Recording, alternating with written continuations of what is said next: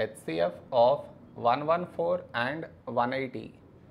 To find the HCF, we should do the prime factorization of each number separately. What I mean is, see, 114 here, 180 here. This is your step 1.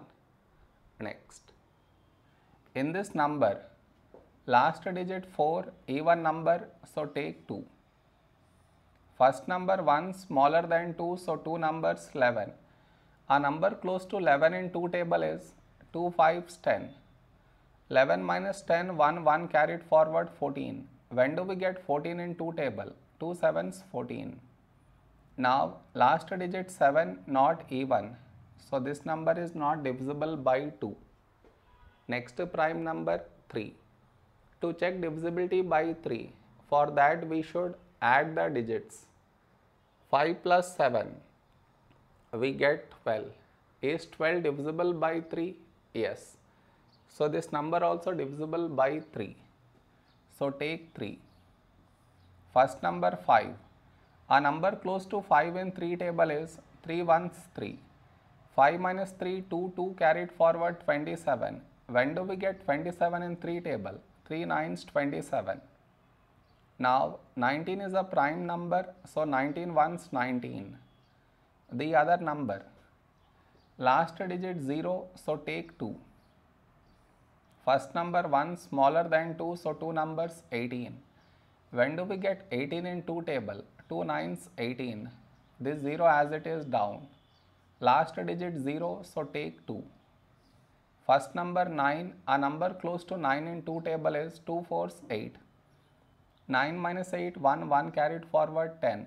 When do we get 10 in 2 table? 2 5s 10. Now last digit 5 not even, so this number is not divisible by 2. Next prime number 3. To check divisibility by 3, for that we should add the digits. 4 plus 5, we get 9. Is 9 divisible by 3? Yes. So this number also divisible by 3.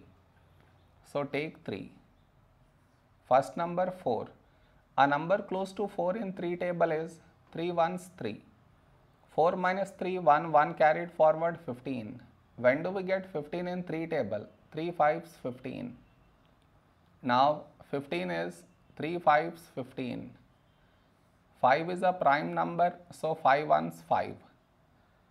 Therefore our HCF is the product of the numbers which should be present over here and also here, over here and also here. So now let us find the numbers which should be present over here and also here. Starting with the number 2. Do we have 2 here? Yes. So cut 2 right here. Next number 3. Do we have 3 here? Yes. So cut 3 right here. Next number 19.